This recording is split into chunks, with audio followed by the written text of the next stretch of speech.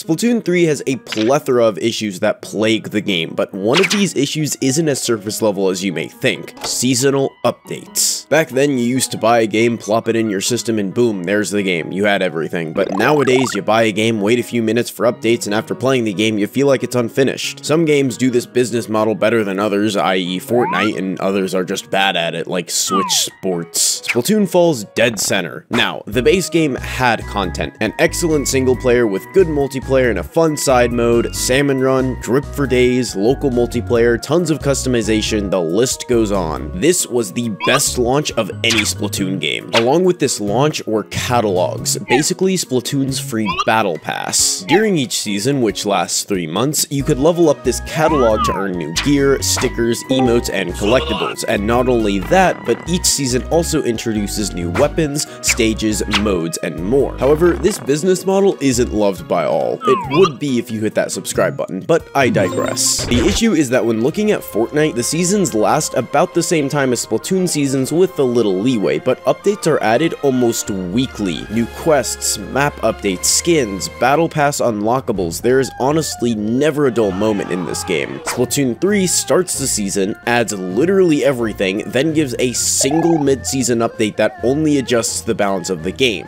But here's the difference. Fortnite is free to play and makes its money based on how many people are playing at the time. More players means more opportunity for them to buy the battle pass. Splatoon is a one-time purchase of $60.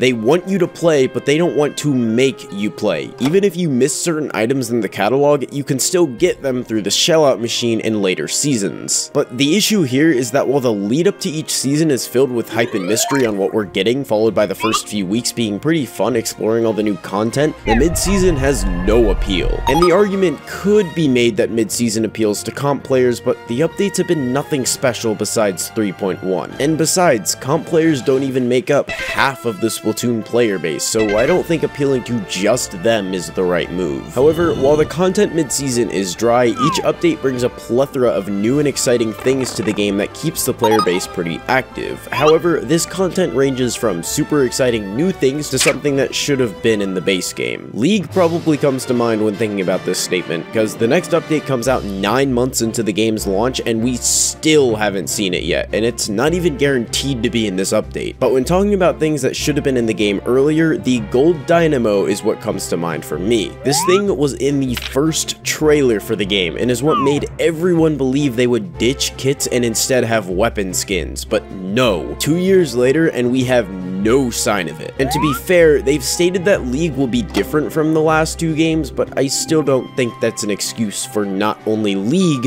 but X Battles and Online Table Turf to not be in the base game. How about instead of one of these modes being the big new season mode, we get a brand new Anarchy mode, or Ranked Turf, or something new to keep players invested more. They are doing it with Salmon Run. We've got extra work, big runs, and more stuff to grind for, which is great to see, but we've had the same 5 ranked modes since 2018. I think they're getting better with updates, as while we're only about 7 months into the game, we've already seen the updates adding more at the beginning and middle of the seasons, and to be fair, I personally enjoy grinding the catalog for new gear and emotes, which lasts me up until about the middle of the season, where the rest is just me enjoying the game. But that's not everyone. I personally enjoy the update cycle right now, as I never need to grind for anything since I play the game way too much, but again, that's not everyone. And I see the flaws with how the seasons are structured. I think the beginnings are fine, but maybe along with balance patches, they add a few smaller things to keep players invested, like 5 new kits, or an entirely new weapon class, or just a single stage.